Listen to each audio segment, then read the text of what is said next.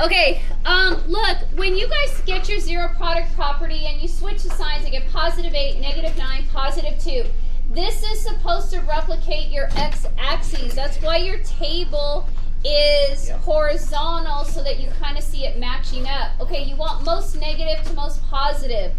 -9 to 8, right? -9 is the smallest, then 2, then 8. If they are x-intercepts or roots or zeros or solutions, that means the y value is 0. So when you go to plot it, 8, 9, that's because they are points 3, 4, 5, 6, 7, 8. I know my graph's ugly, so sorry, but okay. That's because they're points on the axes, or x-intercepts. Okay, now you have to come up with numbers in the regions. Like, what is the graph doing to the left of -9? Where is the graph located between -9 and 2? Where is the graph located between 2 and 8? And where is the graph located to the right of 8?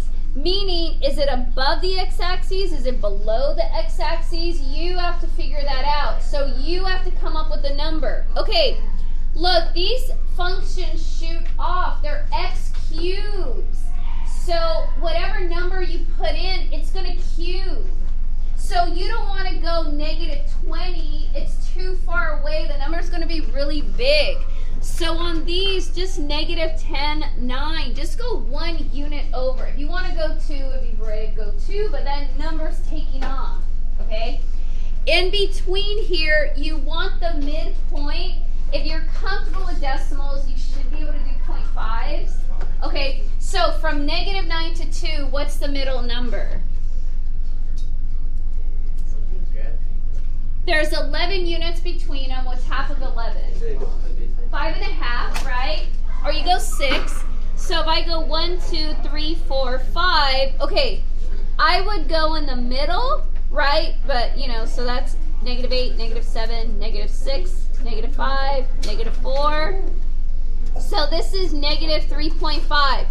If you want -4 or -3, you're not wrong. It's just not the middle number, but I would not dock you.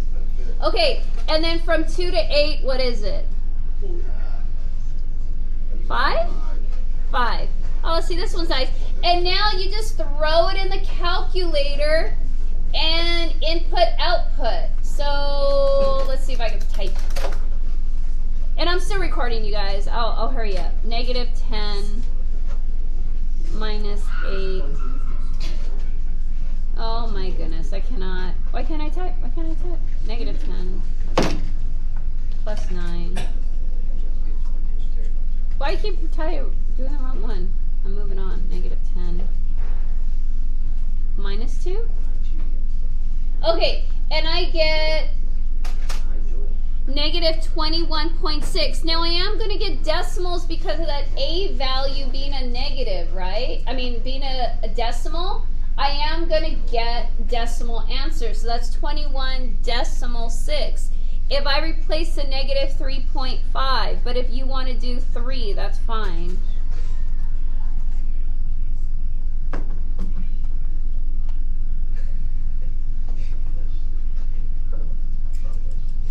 Oh, did I do them all? Oh, okay, I did them all. And so I get 34.8. And that's positive. So far this is negative, this is positive. What's my 5?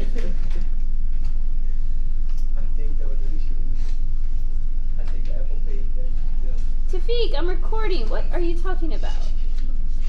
Oh, is it +5, you guys? Yes. It's okay, let me delete that.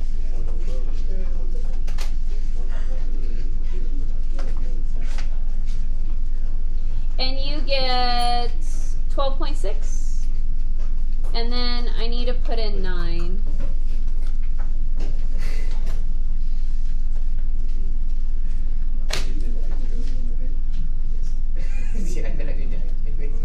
And I get 12.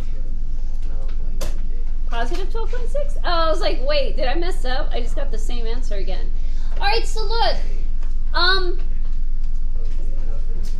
I'm not going to graph it beautifully At -10, I'm in the negative y values. That means I'm coming from below. Between -9 and 2, I'm in the positive region, so I know I'm going up and coming back down.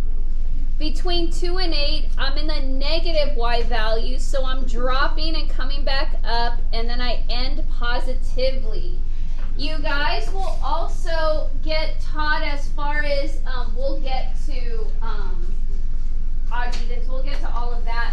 But that little part of knowing your sign, negative, positive, we're going to cover whether it goes through the intercept, whether it bounces off. We'll cover all of that. But that's how you're graphing. Make sure you get your numbers from most negative to most positive. Pick numbers in between two intercepts. And then on the wings, just go 1 digit over. Yeah? Can I shut off the video? Yes, ma'am. Yeah, okay, very good. See, easy peasy.